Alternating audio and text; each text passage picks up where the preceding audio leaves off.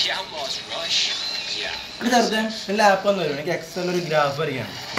Game കളിക്കണ കണ്ടില്ലേ പോടാ ഒന്ന് താടാ നമ്മൾ സബ്മിറ്റ് ചെയ്യണം വേഗം വരച്ചിട്ട് തരാം എടാ നിനക്കൊരു ലാപ്ടോപ്പ് വാങ്ങിച്ചൂടെ അങ്ങനെ നമ്മുടെ ബഡ്ജറ്റിനൊക്കെ പറ്റി ലാപ്പ് കിട്ടണ്ടേ അതാണോ നിന്റെ പ്രശ്നം ഫസ്റ്റ് വീഡിയോ എടുത്ത് നോക്ക് പ്രശ്നം അത്രേ ഉള്ളൂ അത് ഞാൻ പിന്നെ നോക്കിക്കോളാം ഇപ്പൊ നീ ലാപ്പ് ഞാൻ വരയ്ക്കട്ടെ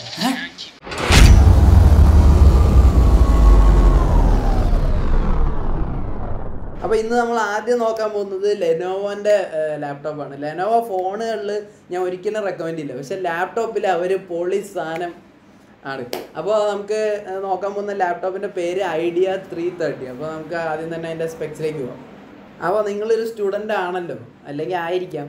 അപ്പോൾ സ്റ്റുഡൻ്റ് ആണെങ്കിൽ നിങ്ങൾക്ക് ലാപ്പിൽ അധികം പവറൊന്നും ആവശ്യമില്ല. സാധാരണ നിങ്ങളുടെ പവർ പോയിൻ്റ് ആ സംഭവങ്ങളൊക്കെ ചെയ്യണം, പിന്നെ കുറേ ഇത്തിരി ഗെയിമൊക്കെ കളിക്കാൻ പറ്റണം. അപ്പോൾ നിങ്ങൾക്ക് കറക്റ്റായിട്ട് വരുന്ന പ്രോസസ്സർ എന്ന് പറഞ്ഞു കഴിഞ്ഞാൽ i3-ൻ്റെ 7th Gen പ്രോസസ്സറായിരിക്കും. അപ്പോൾ നമ്മൾ ഇതിൻ്റെ ബേസിസിലാണ് ഞാൻ പല കമ്പനിയുടെ ലാപ്പ് എടുത്തിരുന്നത്. അപ്പോൾ ഇപ്പോൾ ഐഡിയ പാഡ് 330 ആണ് ലെനോവോൻ്റെ വരുന്നത്. അപ്പോൾ പ്രോസസ്സർ ഈ പറഞ്ഞ പോലെ i3 7th Gen ആണ്. അതുകൂടാതെ തന്നെ നിങ്ങൾക്ക് റാം നോക്കിക്കഴിഞ്ഞാൽ 4GB റാമും ഹാർഡ് ഡിസ്ക് 1TB ആണ് വരുന്നത്. അപ്പോൾ ഇതിലുണ്ടായിരുന്ന ഗ്രാഫിക്സ് പ്രോസസ്സർ എന്ന് പറഞ്ഞു കഴിഞ്ഞാൽ ഇവരുടെ മെയിൻ പ്രോസസ്സറായിട്ട് ലിങ്ക്ഡ് തന്നെയാണ്. അപ്പോൾ ഇവർ ഉപയോഗിച്ചിരിക്കുന്ന ഇൻ്റൽ SD620 ഗ്രാഫിക്സ് കാർഡാണ്.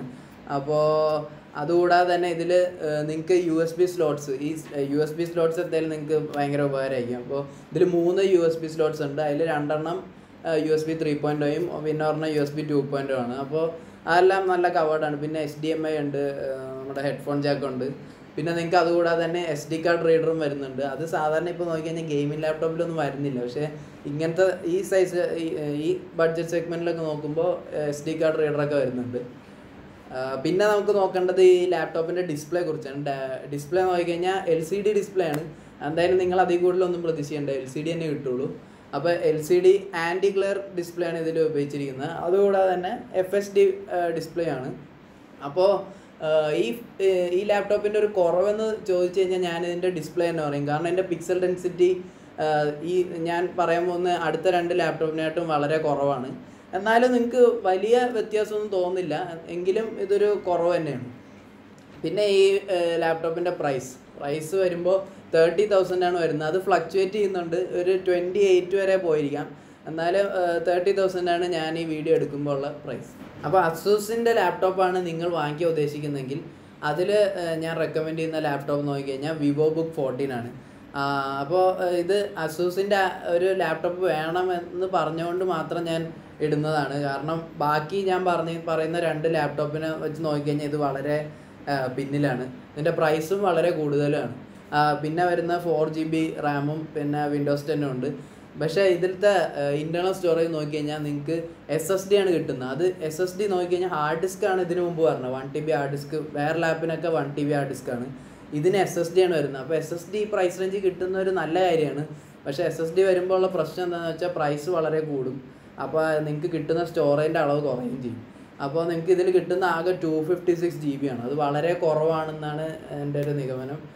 അങ്ങനെ തന്നെ ആയിരിക്കും എല്ലാവരുടെയും അഭിപ്രായം. പിന്നെ നമുക്ക് നോക്കിക്കഴിഞ്ഞാൽ ഇതിൻ്റെ ഡിസ്പ്ലേ ആണ് ഇതിൻ്റെ മെയിൻ സ്റ്റാർ എന്ന് പറയും. ഈ ലാപ്ടോപ്പിൻ്റെ ഡിസ്പ്ലേ വേറെ ഒന്നിനും കിട്ടാത്ത ഡിസ്പ്ലേ തന്നെയാണ്. അടിപൊളി സാധനം എന്ന് പറഞ്ഞാൽ നല്ല എഡ്ജ് സ്ക്രീൻ പോലെയാണ്. സൈഡ് വരെ വരുന്ന ബെസൽസ് വളരെ തിന്നായിട്ടുള്ള സ്ക്രീനാണ്. അതുകൂടാതെ FHD ഡിസ്പ്ലേ, ആൻറ്റി ഗ്ലെയർ ആണ്.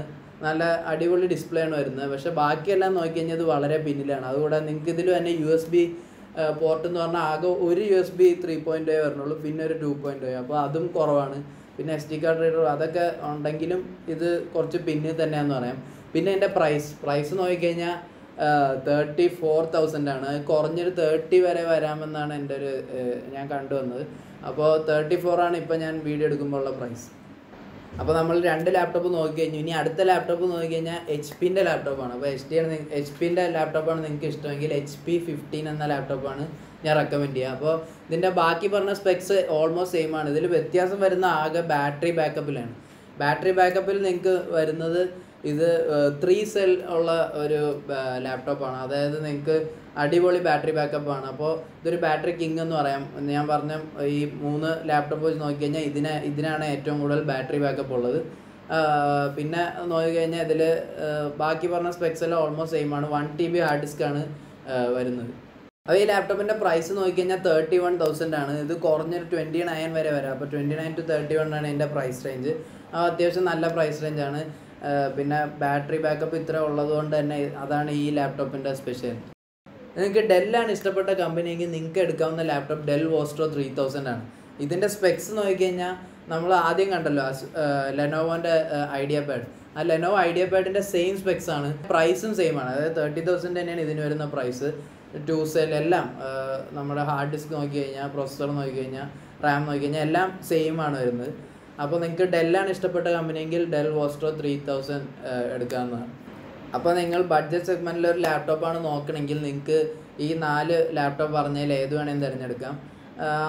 അസൂസിൻ്റെ വിവോ ബുക്ക് ഒഴിച്ച് ബാക്കിയെല്ലാം നോക്കിക്കഴിഞ്ഞാൽ സെയിം സ്പെക്സ് ആണ് വരുന്നത്, പ്രൈസ് റേഞ്ചും സെയിം ആണ്. അപ്പോൾ നിങ്ങൾ നോക്കിക്കഴിഞ്ഞാൽ ഫോണുകൾ പോലെയല്ല, ലാപ്ടോപ്പിൽ ഒരു പ്രൈസ് റേഞ്ച് എടുത്ത് ഒരു സ്പെക്സ് ഇത്രയും നോക്കിക്കഴിഞ്ഞാൽ സാധനം എല്ലാം സെയിം ആയിരിക്കും. ആകെ വ്യത്യാസം വരുന്നത് സ്പെക്സിലും പ്രൈസ് റേഞ്ചിലും അല്ല, വ്യത്യാസം വരുന്ന ആകെ കമ്പനിയുടെ പേരിലാണ്. അപ്പോൾ നിങ്ങൾക്ക് ഏത് കമ്പനിയാണ് ഇഷ്ടപ്പെട്ടത് അതിൻ്റെ ഒരു ലാപ്ടോപ്പ് എടുക്കാവുന്നതാണ്. പിന്നെ കമ്പനി ചൂസ് ചെയ്യുമ്പോൾ നിങ്ങൾ ഓർമ്മ വയ്ക്കേണ്ട കാര്യം എന്താണെന്ന് വെച്ചാൽ, നിങ്ങൾ ആദ്യം സർവീസ് സെൻറ്റർ നന്നായിട്ടുണ്ടോ നോക്കണം, കസ്റ്റമർ കെയർ എങ്ങനെയുണ്ടെന്ന് നോക്കണം, വാറണ്ടി എങ്ങനെയുണ്ടെന്ന് നോക്കണം. ഈ 3 കാര്യങ്ങൾ നോക്കിയിട്ട് നിങ്ങൾക്ക് നല്ല ലാപ്ടോപ്പ് എടുക്കാവുന്നതാണ്.